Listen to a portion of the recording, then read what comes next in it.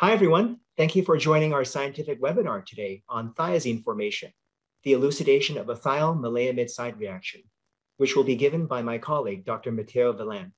I'm your host, Lael Cheung. Let's start by learning a little bit about Bachem. Bachem is a leading innovation-driven contract development and manufacturing organization that specializes in the development and manufacture of peptides and oligonucleotides. Our mission is to offer the best solutions for today and develop innovation for tomorrow. We are committed to research and science. Our company is publicly listed on the SIX Swiss Stock Exchange. For more information, please visit our website at www.bachem.com. It's my pleasure to introduce today's speaker, Dr. Matteo Villain. Matteo joined Bachem Americas in 2004 as Director of Research. During his career at Bachem, Matteo has also served as VP of R&D, responsible for process development, and VP of Manufacturing, responsible for production of commercial APIs.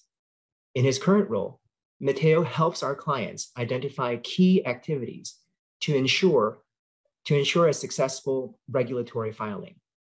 Matteo earned his PhD in chemistry and pharmaceutical technology from the University of Milan's School of Pharmacy. As for myself, I'm a business development manager based in Boston. I help clients initiate GMP projects at Bachem. My focus area is in peptide new chemical entities, otherwise known as peptide NCEs. Now it is time for our poll question. Are you currently using the thiol-Maleimide reaction for covalent modification of peptides and proteins? Please choose from the three answers shown on your screen. A, yes, routinely. B, no, but planning to. Or C, no experience, but maybe in the future. Okay, it looks like we have actually a really good variety of responses here. So as you can see on your screen, there are varying levels of experience with the thiol-Maleimide reaction. Fun fact, Bachem recently celebrated its 50th anniversary. Over the past 5 decades, we have greatly expanded the breadth and depth of our experiences and expertise in synthetic and analytical chemistry. We offer a comprehensive range of products and services for basic research, clinical development, and commercial applications. With these 3 focus areas, we support customers from pharmaceutical and biotechnology companies globally. Bachem is headquartered in Switzerland, but we operate internationally. Our GMP manufacturing sites are located in Switzerland and Southern California. Our UK site specializes in research grade as well as diagnostic grade peptides. And we have a business office in Japan to serve the East Asian Pacific market.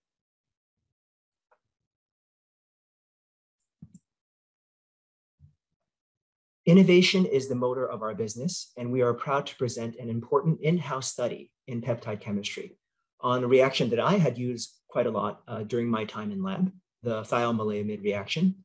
And we hope that this further contributes to the services that we offer to our customers. And with that, some housekeeping rules. Please write to us at any time using the Q&A function. At the end of this presentation, we will have time to answer some questions. And with that, I yield the floor to my colleague, Matteo Villain. Thank you, Lael. Let's start the presentation.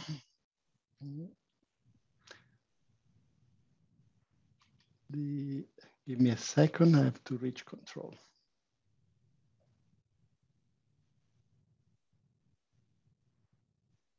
So, sorry, control a little bit flickered. We're going to talk today about maleimide and cysteine conjugation.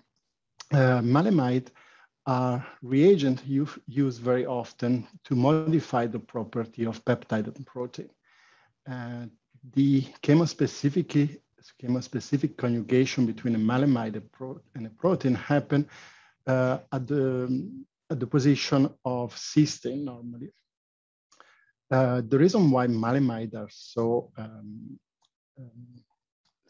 popular in the industry is that there is a very large portfolio of off-the-shelf reagents that are available on the market. And the use of a cysteine allowed to very selectively position the derivatization reagent that you want to use to modify your biomolecule. The reaction is very, very fast, but on the other hand, maleimide, the succinimide thioether, which are the product of the reaction of maleimide with the cysteine, are prone to some side reaction. The side reaction include hydrolysis of the maleimide ring and the retromichael addition that allow exchange of the thiols. And through the investigation that we conducted in the last years, we were able to identify an additional side reaction that happen when an N-terminal cysteine is used for the conjugation to a maleimide. Now, the maleimide example of the use of a maleimide reagent for the conjugation to a protein there are various examples in the commercial field and in other fields, in the research field. A classical example is the use of maleimide to generate antibody drug conjugate with some very important or critical product on the market for cancer therapy. Additionally, the use of maleimide dye allowed to introduce fluorescent entities in peptide and protein for diagnostic application. Very exciting evolution of the concept of the pegylation is the use of maleimide PEG to modify biopolymer, both protein and peptide, allowing to produce a life extension in the in vivo activity of peptide. And finally, more recently, the use of maleimide chelator allowed to introduce this chelator on a peptide or a protein to generate radiotherapy or to use them for imaging. Now, over the first year, we have identified an unexpected side reaction that happened during conjugation between a maleimide linker and N-terminal and a peptide containing an N-terminal cysteine. So we are always very curious about the chemistry of peptide, and we like to understand what we are dealing with when we deal with active pharmaceutical ingredients, because your objective is to identify and characterize impurities. So we wanted to identify the parameter that affect this side reaction. We want to elucidate the structure of this side reaction and propose a possible mechanism. To do this, we decided to use a model peptide with a very simple sequence cysteine, modify a different amino acid in the second position of this peptide, and phenylalanine. We wanted, first of all, to establish if there is a dependence between the pH of the side reaction. We wanted to establish if the identity of the amino acid in the second position in the peptide has an effect on the side reaction. And finally, we wanted to test if the side reaction was general, meaning it will happen with different type of maleimide linkers. So the first part of the investigation was to induce the side reaction and characterize the resulting product and structure.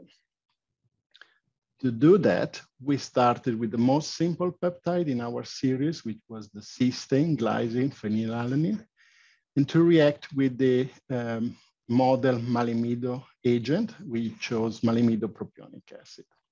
So when you incubate maleimidopropionic acid and a peptide with a free cysteine, a pH 7.3, you generate a succinimide thioether. And I want you to focus for a second to the fact that this thioether generates a new chiral center in the 5-member ring of the succinimidyl reagent, which generate two products, the R and the S product of this chiral center.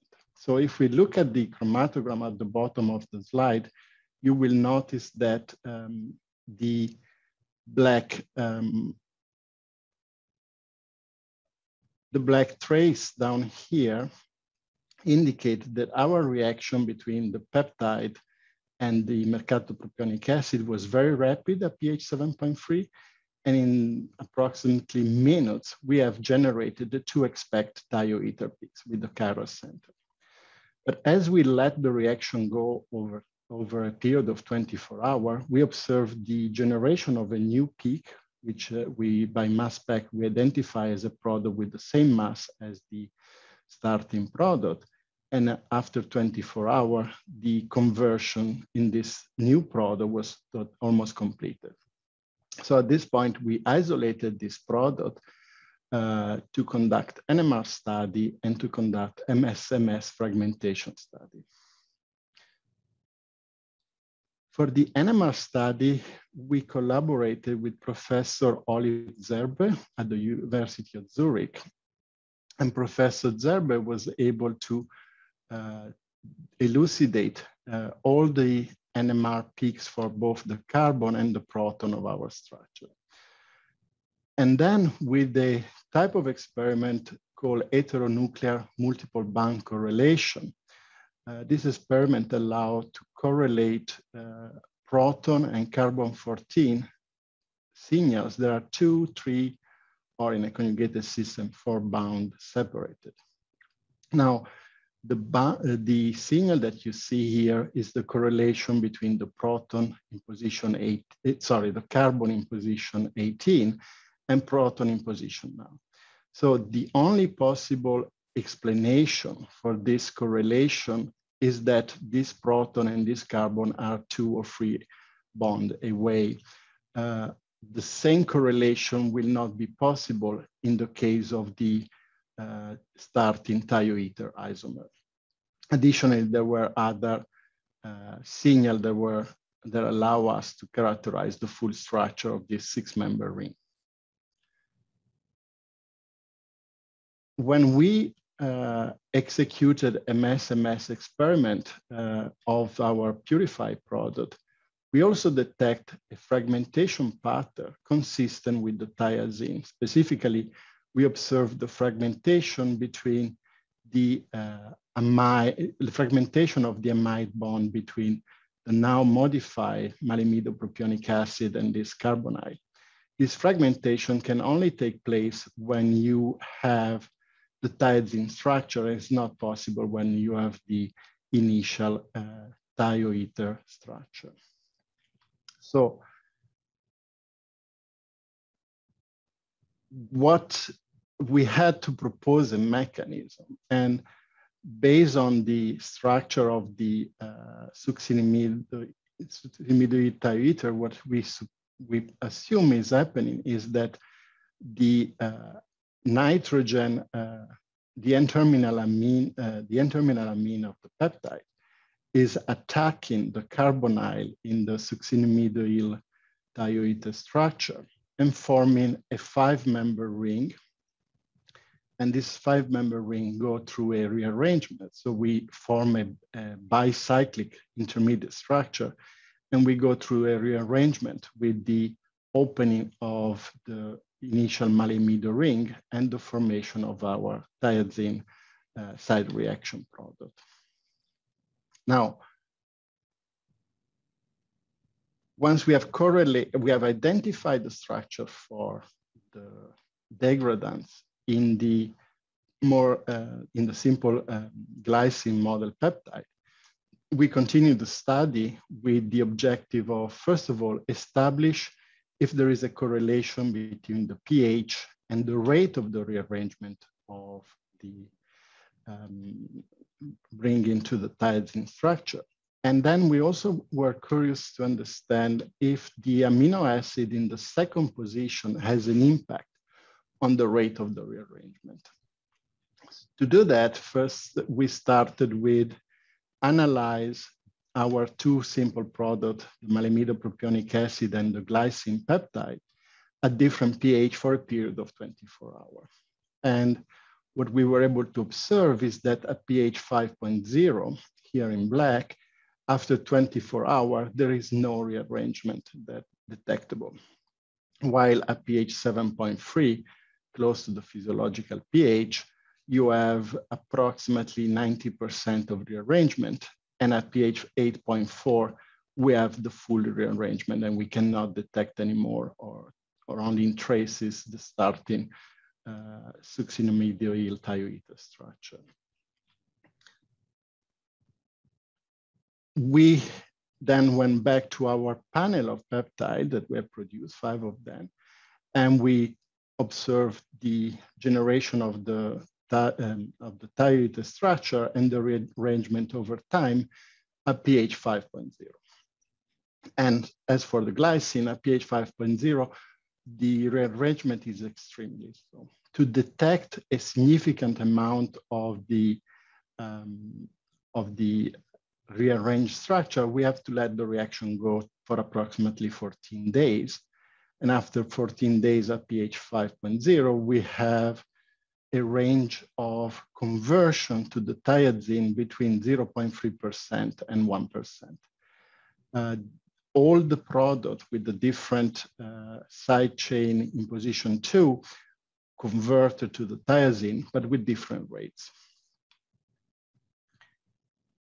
A clear calculation of the kinetic of conversion could be easily determined at pH 7.3. At pH 7.3, we were able to follow the reaction for a period of approximately 2 hours, and we were able to determine the rate of conversion at different time points in these 2 hours. The amount of conversion. And with this amount of conversion, we were able to establish a kinetic of conversion at different pHs. As you can see, all the products that we tested were converting to the thiazine, and the percentage of conversion was between 9% for the cysteine lysine structure and 3% for the cysteine glutamic acid structure. But approximately the rate was between 3% and 8 and 9% in a period of 1 hour. But more importantly, we were able to establish an exact kinetic by analyzing the regression curve of these 5 points. When we repeated the same set of experiments at pH 8.4 per 2 hours, again, we were able to correlate very clearly to observe an increase in the conversion. And at pH 8.4, in 1 hour, we have approximately 18% of conversion for the more simple structure with the glycine in the second position, and approximately 7% with a leucine in the middle position. And if we look at the ratio between the rate at pH 8.5 and the rate at pH 7.3, we see that the rate is approximately 3 times faster at pH 8.5. Now, what the possible critical difference in the pH that cause such a dramatic shift of rate of conversion at between pH 7 and pH 8? When you look at a peptide with an N-terminal cysteine, you obviously have the amino group, the N-terminal amino group in the peptide, which exists both in a protonated state and in a deprotonated state, depending on the pKa of that amino group. And for the side reaction to happen, you have to have your amino group in a deprotonated state, which happen at the pH, which is above the pKa of that N-terminal. So different product may have slightly different pKa for that N-terminal amino group. So we are looking at a rationale for the change in the kinetic of the conversion that is correlated to the pKa of the N-terminals of your product. So we have done this study looking at a very simple model of malimido, which is the malimido propionic acid. We wanted to understand if this was a general property of any malimido linkers that you can put on the N-terminal of a peptide, or it was limited to that model. that we have chosen to start the study. So we introduced two other reagents beside the malimidopropionic acid. This MHH product, which has a long alkyl chain between the malamido ring and a carbonyl, which is 6 carbon away from the malamido group. So a longer alkyl chain. And the other reason we wanted to study this product is because there are, in the literature, there are reports that claim that this structure is more stable of a propionic acid type of structure. And we also wanted to study what happened when we have a different type of molecule. Specifically, we wanted to explore what happened with the PEG, polydispersed PEG. So for this reason, we chose this PEG 10K, which has the same linker between the malamido ring and this carbonyl, but the only difference is in the case of MPA, you have a carboxylic group at this end of the molecule, and for the PEG you have an amide. So we will expect some change in electronic property. We also wanted to choose a molecule that has quite a large polydispersity to make our analytical challenge a little bit higher and see if we were still able to detect the thiazine. So for the MHH product, we still were able to see the product of conjugation very early on at time 0, showing that the reagent is equally reactive as the malamidopropionic acid. We conduct all this study at pH 7.3. And in a period of 24 hours, we observe a conversion of about approximately 50%. This was with the glycine position. We go ahead and study the conjugation between MHH and our series of model peptide. And again, in a period of 2 hours, we are able to generate the kinetic curve that allows us to establish what is the rate of conversion.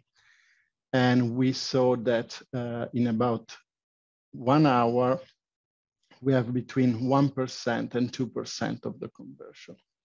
Now, the rate of conversion compared to the initial MPA model was about 3 times lower than mercatopropionic acid, supporting the fact that this linker is more stable compared to the mercatopropionic acid linkers. Then we went ahead and looked into the conjugation of the peptide with the PEG 10K. And what we can see here is that at pH 7.7, after approximately, I think it's 24 hours, we were able to generate the thiazine structure. I will show you later proof, but we can also show that compared to our model peptide, introducing the large polydispersed PEG render the analytical part much more difficult. In the case of the peptide with a lysine in the middle position, we were able to capture an intermediate state where we were able to see both the initial thioether product form at the beginning of the conjugation and the thiazine. And after a period of 38 hours, we were able to observe the full conversion to the thiazine. Now, if you look at this chromatogram, you think, well, how do you really know what's going on there? They look very broad peak, maybe not, it's not clear, you have other parameters. Well, this is where our LCMS experiment became critical to understand the form of the N-terminus of this peptide, because when we submitted this sample for MS-MS fragmentation, we were able to identify the mass corresponding to the conversion to a thiazine for both the glycine peptide and the lysine peptide. And obviously we saw as I show you at the beginning, these 4 or 6 mass corresponding to the fragmentation between these in this amide bond. So in summary, the rearrangement from thioether to thiazine is general for maleimide conjugated terminal cysteine peptide at physiological pH and at room temperature. All the experiments that I show you were conducted at room temperature. There are differences in rate of the rearrangement between different side chains, but these differences are minimal. The rate of conversion is in the same order of magnitude, making this a very general side reaction. Over 45% conversion to the thiazine is observed for all of the peptide we have studied for the MPA conjugation after 24 hours and at pH 7.3. And finally, the thiazine rearrangements occurs for various unsubstituted maleimide, the MPA, the MHH, and the PEG-10K. And the MHH conjugate is lower to rearrange. The rearrangement is accelerated at higher pH, with 7.3 being faster than 5.0 and 8.4 faster than 7.3, but is also substantially suppressed at lower pH, around pH 5 and lower. And finally, I think I show you that UPLC MSMS or MSMS is a rapid, general, and reliable method for the detection of the thiazine isomer and can be applied for many model peptides. So many peptides.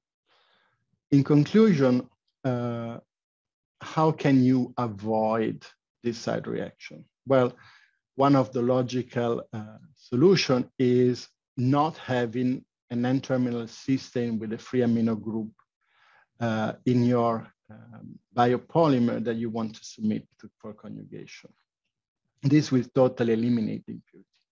And one way to do that is acetylating the N-terminus by eliminating the free amine and introducing an amide. And this will eliminate this reaction completely. We think that it's very important that people is aware and understand this side reaction in peptide chemistry, especially if you are in the field of API production or if you're thinking about developing a peptide as an active pharmaceutical ingredient, not only for the ability of your company to produce the material, but for the impact that this side reaction has during formulation and in vivo. And we hope that by conducting this study, we were able to provide our customer and the peptide at large an important insight that will help you save in developmental resources. It's very easy to add an acetyl group to a peptide to avoid this side reaction if you have a cysteine at the N-terminus. It's much more complex and more expensive to rethink about your developmental project at a later stage because you encounter this side reaction and you have to backpedal and modify the structure at a later stage. Thank you for your attention, and back to Lael. Thank you again, Matteo, for the very enlightening presentation. We're going to, as we head on to the Q&A session, we're going to have another poll question. So to the audience, have you come across the formation of the thiazine impurity problem in your projects? Please select from the choices shown on your screen. Yes, no, but have heard about the problem before, or no, first time hearing about this. Okay, so actually the majority of you have not heard about this rearrangement before. And again, yes, we're glad that we've had the opportunity to present on our findings. And with that, let us head over to the Q&A session. So Matteo, are you ready? Sure. Should be. Great. All right, for question and answers. Our first question is about the possibility of forming the thiazine structure in vivo. Can you comment on that, Matteo? Would you expect this thiazine rearrangement to occur in vivo in, let's say, serum when people are doing in vivo experiments or cell-based experiments using biological buffers? Assuming that your CMO or the company you're using is able to isolate the product as a succinimidyl thioether without the rearrangement, I think that as the product gets injected in vivo, because of the pH in the body fluid, which is about 7.2, I think this side reaction will happen and you will observe the conversion of the product in vivo. So I think it's possible that you start with a product that is what you initially thought you would produce, and as you inject it, this will convert to the thiazine. And I think it's not that difficult to do some serum stability study and detect, if you have the right analytical tool, the formation in serum of this side product. Okay. Our next question, Matteo, is with regards to synthetic chemistry conditions. So the audience member is asking, if you're dealing with a very hydrophobic peptide and a very hydrophobic modifier, so you have to carry out the Thiol-Maleimide reaction in an organic solution, would you also expect that to occur, or does this require aqueous mediator? I have to think about this.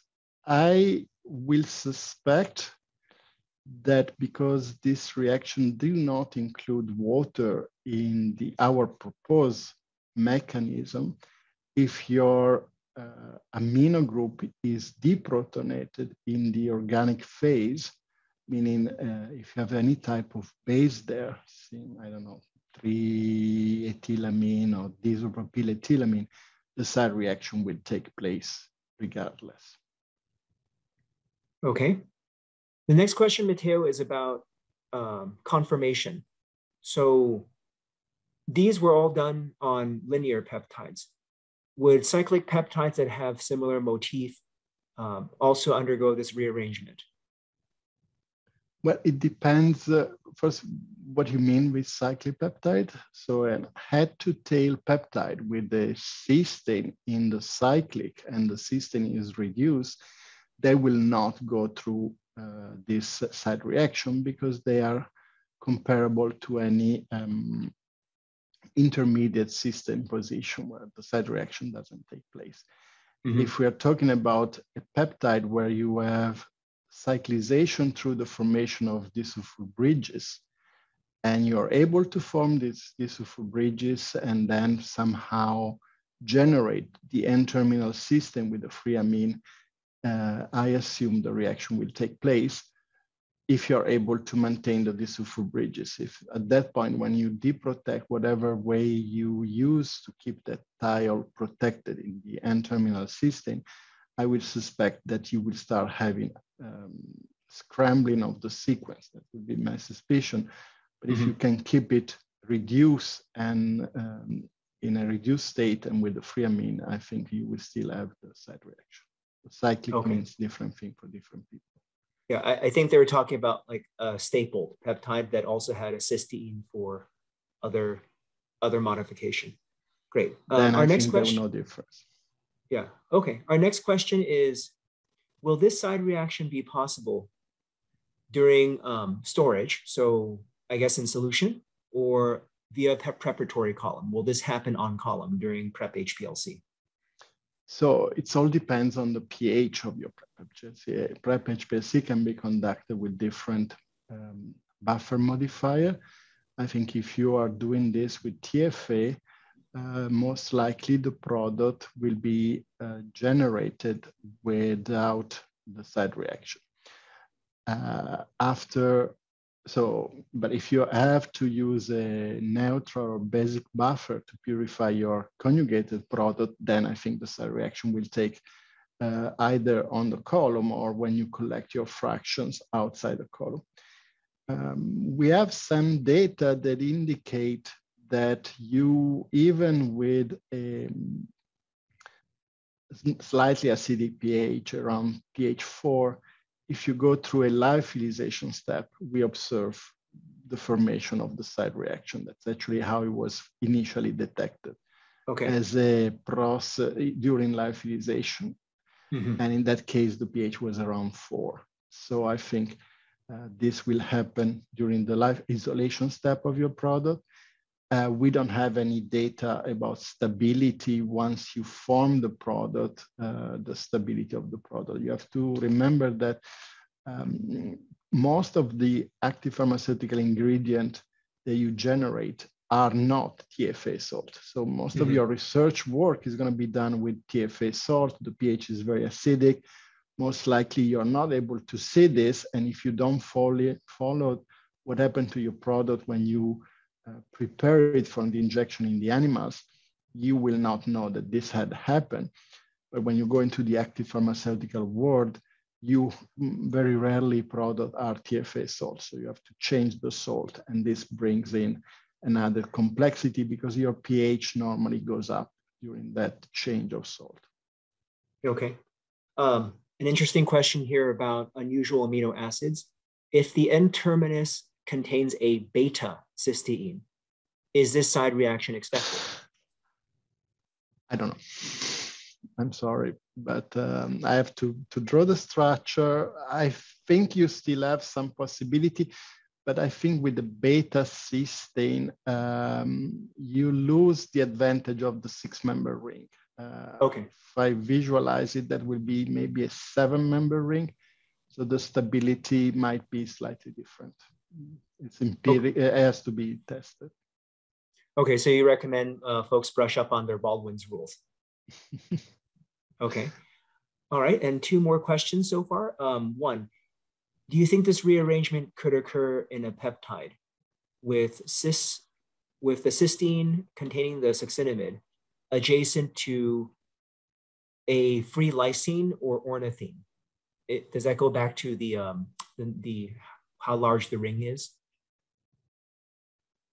No, I think if it's so if the peptide is if the cysteine is at the N-terminus, we think that the nature of the amino acid after the cysteine, going N to C, has some impact, but is not able to, there are no amino acid will suppress the rearrangement. If you look at the list of amino acids, or if you read our articles, you will notice that we selected positively charged amino acid, negatively charged amino acid, an hydrophilic amino acid like serine, or an hydrophobic amino acid. And for all of them, we observe the side reaction. So ornithine should get you the same rearrangement, as long as the cysteine is a free cysteine, meaning exists as a free amine at the N-terminus of the peptide.